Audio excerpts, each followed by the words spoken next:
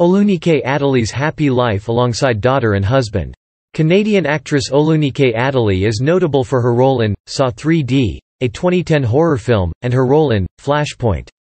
Active in the industry since the 2000s, she has appeared in numerous projects ever since, one of her most important being Karal in the series, The Expanse.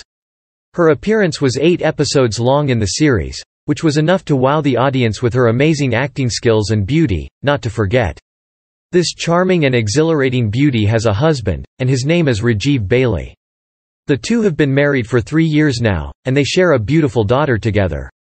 This is Adeliyi's second marriage, as she was married to her first spouse, Timothy Lockett Smith, with whom she was married from 2007 to 2009. Married to a Jamaican chef husband, Olunike enjoys a tasty platter of married life, savoring and enjoying the sweetest juices of marriage. There is rarely a moment when Olunike does not share how appreciative she is of her partner and how much her daughters mean to her. Olunike Adeliyi with her daughter and husband, source Instagram. She has 2 beautiful daughters who are very dear to the actress, one of whom seems to have followed in her mother's footsteps. Her daughter Elisa is also an actress and has worked in movies such as Soul Food and Taste Buds. Adeliyi and her husband seem to have a lot of fun being around each other. The Canadian actress was born on January 5, 1977, in Brampton, Ontario.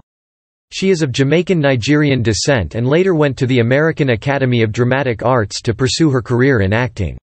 She was born to her father, Sunday Adeliyi, and her mother, Roxiana Bell Adeliyi. Both of her parents were very hard-working and held prestigious jobs in society.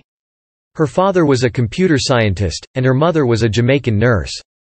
Surely her career took a very different approach than her parents, but it turned out perfect for her, as she now enjoys a net worth that ranks in the $6,000 net worth that ranks in the 6-figure range, given her decades-long involvement with the industry.